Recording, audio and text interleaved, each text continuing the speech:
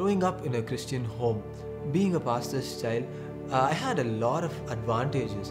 Wherever I went, people never corrected me, even though I did a lot of mistakes. People just let me go because I was the pastor's kid. I knew my parents loved Jesus and they loved serving people. When your father is a pastor, you don't really get to choose to go to church.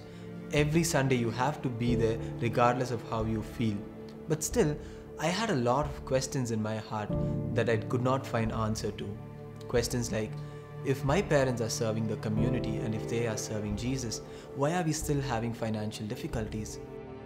And if Jesus is the head of our family, why is our family still dysfunctional? With so many questions unanswered, I slowly started to drift away from God's presence. I still remember, one day I was standing in Ejipura bus stop with a cigarette in my hand, and all of a sudden I noticed two people walking towards me. I thought they were going to ask for directions, but suddenly they asked, "Hey, do you want to know about Jesus?" I literally froze. I could not answer. I was panicked and I was thinking to myself, should I continue smoking or should I drop the cigarette down? But I said, "Hey, you know what? I don't have time for your Jesus." And I got into the bus, feeling so guilty because I denied Jesus.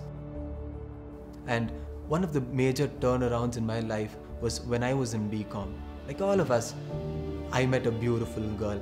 I remember thinking to myself that I could not live life without her. Little did I know, 6 months down the lane, we broke up.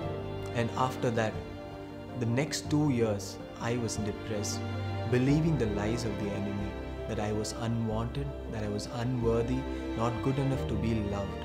And guess what? I ended up believing these lies and settled down.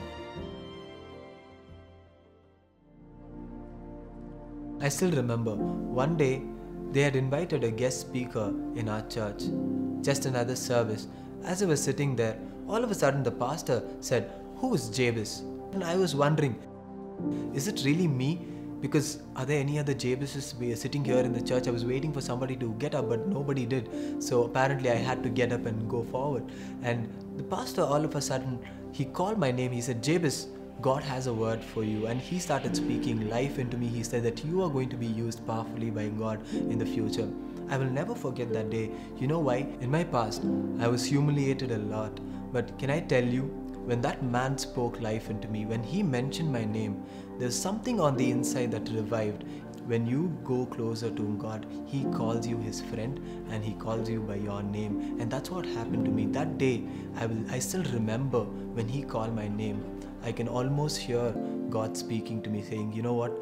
I still remember you. You are not forgotten and you are still worthy to be loved." And that changed my life. Because when we tell our weakness to our friends, there are chances of them using it against you. But can I tell you, when I told Jesus my weakness, all the weak areas, all the areas that I'm struggling in, which I could not get out with my own strength, when I told that to Jesus, He was not ashamed of me. He actually was so proud and He helped me to get out of all these addictions day by day. It was a journey. That's the beauty of living our life for Jesus. It's a beautiful journey where we become more like Christ when we spend more time together with Him. Once I resurrendered my life to Jesus, it wasn't easy. It was not an overnight change. Can I tell you, it was really, really hard to give up on the addictions, to give up smoking or drinking. It wasn't easy. Sometimes I felt like I was running around in circles. I said, with everything that I have, I'm going to give it to you, use me. And from that day forward, God started doing amazing things in my life. 2017, October, I will never forget what happened. We woke up to a bad news. It was so devastating to know that the whole building has collapsed and there was a cylinder blast and 8 people lost their lives. When we went into the building, I noticed there was this huge wall which was fallen right where I usually sleep. Can I tell you, I was not lucky. It was God's hand of protection over my life. And my dad was supposed to come back to the house last night, but guess what? He was delayed. Something happened and he stayed back in Coimbatore. When I surrendered my life, I noticed that God's hand of protection was over my life and the devil could not destroy me. this was the birth of my vision, the beautiful gate. We all know this story. Peter and John, they're walking towards the temple and they find a man who was crippled from birth. He was there near the gate for over 40 years and the gate was called the Beautiful. I am so able to relate to that story because I am the man who was crippled near the gate called Beautiful. And you know why? He was able to see people on the inside enjoying life. He was able to hear children laughing. He was able to see people running around. But here he was outside the gate, crippled, not being able to experience the joy that the others were experiencing.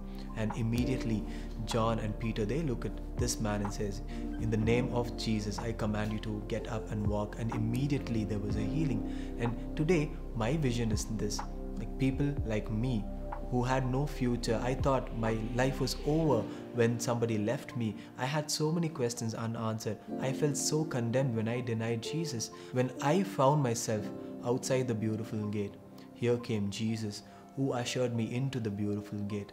What is the beautiful gate? Can I tell you, my friend? Jesus is the beautiful gate. And I believe on the other side of the beautiful gate, there is forgiveness, there is hope, there is restoration, there is acceptance, there is life and life abundance. Today, from my life, what I want to encourage you is this, that there is a lot of hurt, there is a lot of mistakes, but that's not the end. When we enter, when we draw ourselves closer to the beautiful gate, there is life on the other side. My name is Jebez, and this is my story.